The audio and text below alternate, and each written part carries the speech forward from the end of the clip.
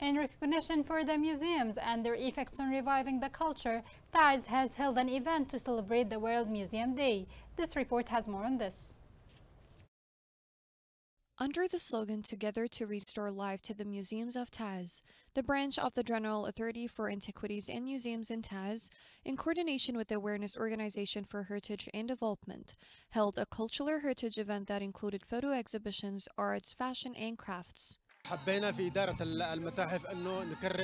We wanted to double efforts to raise cultural awareness. The museum is an educational organization. Unfortunately, in recent days, there has been a lack of cultural awareness in the country. The event included many paintings of the city and landmarks of Taiz, all of which tell the stories of the lives of the Yemenis, their sufferings, their concerns, and the history of the Yemeni people. In this event, we are displaying paintings of the history of Taiz, like mosques and schools. There are about 50 pictures out of 20,000 others.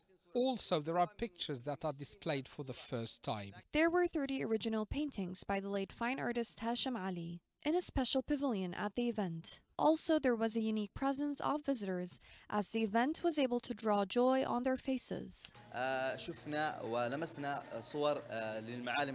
We saw many pictures of historical landmarks. Taiz has a history that dates back to thousands of years ago. Authorities must take more care of the antiques in Taiz because it is a source of culture in Yemen. The restoration of life to museums is a revival of history, which must remain alive among all Yemenis in the country.